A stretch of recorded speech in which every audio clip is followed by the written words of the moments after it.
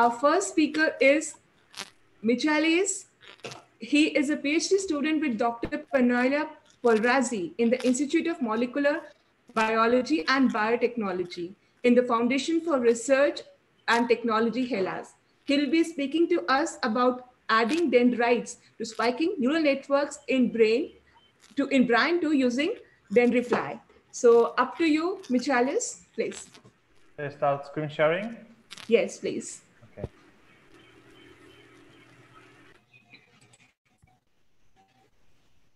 Is everything okay?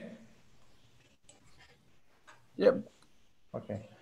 Thank you very much for the introduction. So, since I only have 5 minutes to present most of the slides, I will try to be quick.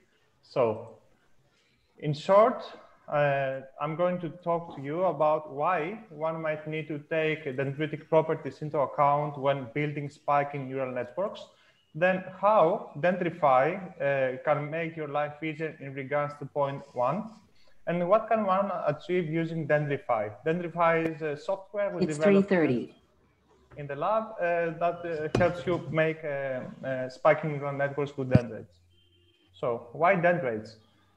One of the main reasons is because they can act as semi-independent threshold units. They have some voltage-gated channels, either calcium, sodium, or NMDA channels, and they can produce local dendritic spikes, similar to what happens in the soma. Also, these spikes can be either forward propagating, traveling from the dendrite to the soma, or backward propagating, traveling from the soma back to the dendrites. So, importantly, dendrites are not isopotential dots. They have very complex dendritic structures, and the numerous pathways, either inhibitory or excitatory, go to specific dendritic locations. So having a point neuron, you lose this local interaction between pathways, and you leave back an important property of neurons. Moreover, in some cases, synapses can be clustered, meaning that a synapse from a specific pathway can go to a specific dendritic branch, or disperse, meaning from a specific pathway can innervate multiple dendrites. And dispersed first-class cluster connectivity defines the input-output relationship and the internal computations of dendrites. Last but not least, there are emerging theories that, that dendrites and not neurons are the key memory storage units, but that's a long topic and I'm not going to elaborate further. So let's go to Dendrify. What is it? It's a Python package that works with Brian2 simulation, and actually it helps us build compartmental neuron models with active dendrites. It's quite easy to use. You just create a compartment, and then you can connect your compartments, and it automatically generates the differential equations expressing this this model. Let's say, this is otherwise you would have to do this manually. I mean, if you are using Brian and you have to make compartmental models, you have to write equations like that manually. And if you want to have something more complex, let's say you have 3 compartments and 3 different pathways, either excitatory or inhibitory, you can add them with just one command. I mean, to add, for example, AMPA synapses, you just take the compartment and you type dot synapse, and then you have the equations for AMPA in this specific. And just for this very simple example, with 3 compartments and 5 pathways, you have all these equations that in the past would be really tough to and error prone to write. Okay, let's see this in action now. Let's say we have 3 compartments only, and some synapses going to the apical dendritic branch. Just to see how it looks like, we apply some current injections in every compartment and see what happens. Also, every compartment is automatically connected to a noise source. Now, if we perform a classic test of input-output relationship, meaning that we activate a different number of synapses at the same time on the same dendrite, and we see what happens to the EPSPs here when you have only AMPA and when you have AMPA and NMDA. And we can see that models of this abstraction, so simple, can capture the NMDA-dependent dendritic nonlinearities. And further, apart from synapses, one can include dendritic spikes just with one command. So here we have this model. We have this. Here is a soma, and we have three apical branches, and this is the distal branch. And you can see when I have some burst activation of the distal branch, we get some dendritic spikes, and these are caused not by the Hodgkin-Huxley equations. We want to do it as efficiently as possible, so we made it phenomenologically. When the dendrite crosses a specific threshold, then some currents are activated. For simplicity, I call them sodium and potassium channels, but they have nothing to do with this. It's just for familiarity reasons. So threshold crossing is triggering the production of this, the activation of these currents, and one can manipulate them very easily. I mean, you can choose how high the activation of sodium is by picking the appropriate conductance. Or you can define the kinetics, and yes, this is the main mechanism. Okay, apart from forward propagating spikes, we can also have backward propagating spikes. Let's say we have activated the dendritic spiking mechanism into all the compartments now, and we applied some current injections in the soma. As you can see, the soma fires, and then what we have is we actually have some backward propagating spikes. First, it's the soma, then the trunk follows here with green, then the proximal part with orange, and then with purple, the distal part. To do this, apart from having activated the dendritic mechanism, we did something like a small hack to the integrating fire model. Except of having a single reset when the soma fires, we have a double reset mechanism. First at threshold, at spiking threshold, first the soma goes up. This is what we call the first reset. And then after a few milliseconds, we say, we reset the voltage to what would be traditionally the voltage reset with integrated fire models. And this up and down, the voltage is sufficient for some passive propagation of currents to the adjacent compartments. And when the threshold is crossed for the dendritic spikes, then we can have actual dendritic spikes with integrated fire models. Okay, so let's put this in test with something more realistic now. We know that in the CA3 pyramidal neurons, there is one very well-defined pathway interaction between the synapses going to the distal part of the dendritic tree and the oblique dendrites of C1 pyramidal neurons. When you have a lot of input in the distal part, you may have some dendritic spikes, but due to dendritic attenuation, nothing happens to the soma or to the other branches. At the same time, if you activate some synapses here we have some subthreshold synapses, you get nothing in either direction. But if you co-activate the synapse in the top and the bottom, you get some dendritic spikes, and eventually you have some somatic activity. And we try to replicate what happens in vitro with a simplified compartmental model that has this geometry here.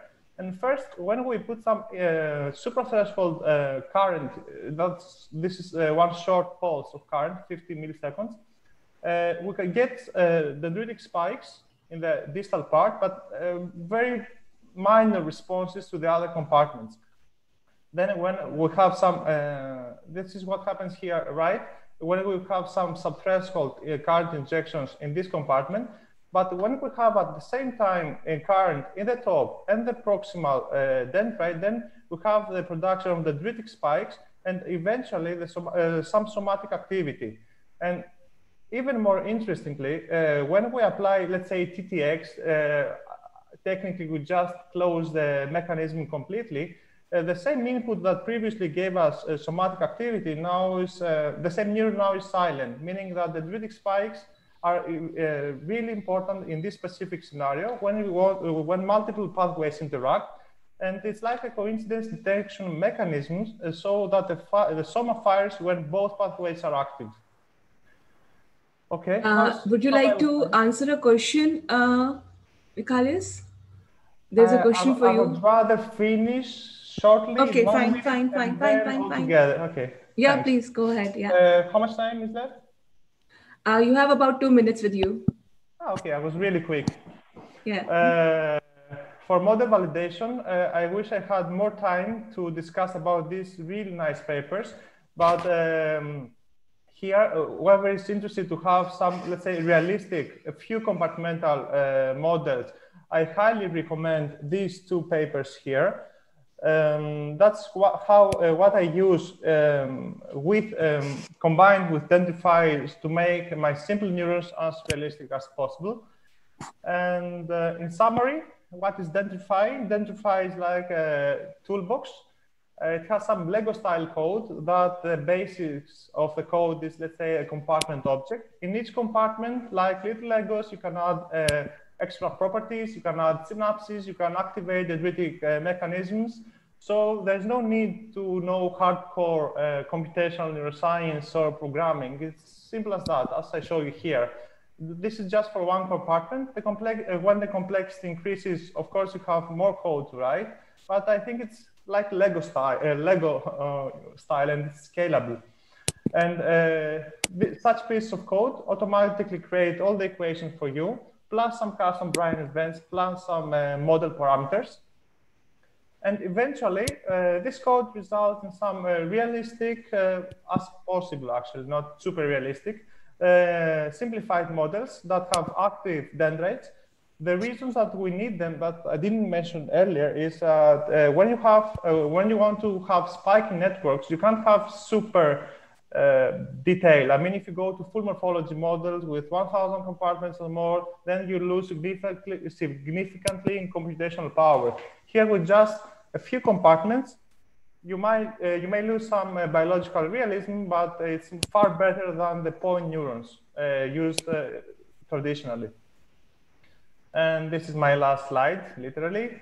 And special thanks to my supervisors in the lab here, Panayota Poirazi, and my co-supervisor, PhD in the lab, Spiros Kavlis. Also special thanks to Dr. Doug Goodman and Marcel Stimberg for their awesome feedback at the early stages of this project. Also, they are the creators of the Bryan simulator. If you haven't used it, go check it out. It's really awesome.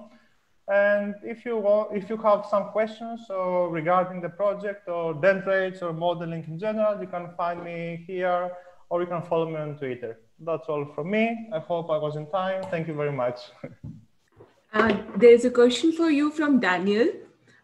He says, I assume the Bryan to backend takes care of the compilation. Is the performance good for very complex morphologically realistic models? You're asking about full morphology models, right? Complex, yeah. Basically for complex morphological realistic models. I'm not so sure how the internals of Bryan work, and all this project is not extensively tested in terms of performance. But I guess that having a model with, let's say, 10 compartments is much more efficient than having 1,000 compartments and so many, channels running at the same time and simulate. I mean, the whole point here is that someone with some minimal requirement for computational neuroscience or programming can have some realistic models that are also really efficient, and they can run large-scale simulations that incorporate active dendrites. I'm not so sure about the full morphology models, but I guess they're much more computationally expensive than these showed here. There is, I hope so, Daniel should be able to tell us. And there's another question. Yeah, Daniel says yes. There's another question from Sartorios. He is asking, what is the representation you use to import your generated dendritic structures into Bryan?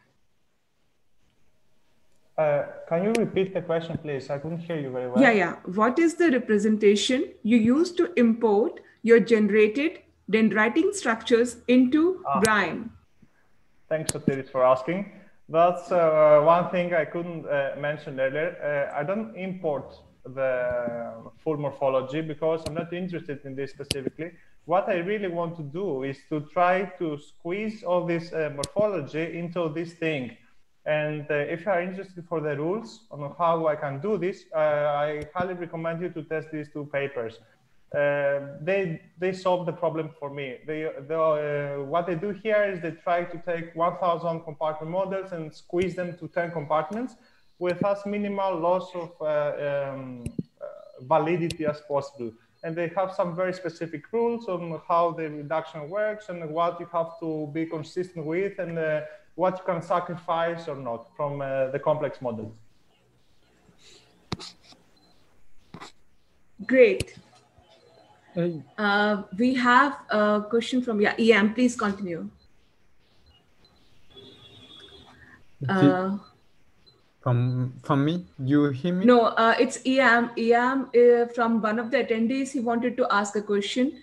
Okay. EM, you can talk. If you have a question, you can ask it. He's muted, by the way. Yeah, but the permission has been given. I guess maybe some issue. Let's see. Okay, fine. Let us continue with the session. And in the case he gets back, we will talk to him, right? Okay. All right. So we had a very wonderful talk. Thank you so much, Michalis, for this particular talk. It was really interesting to know about Dendrify. Next, we have in line Sotiris. I'm sorry.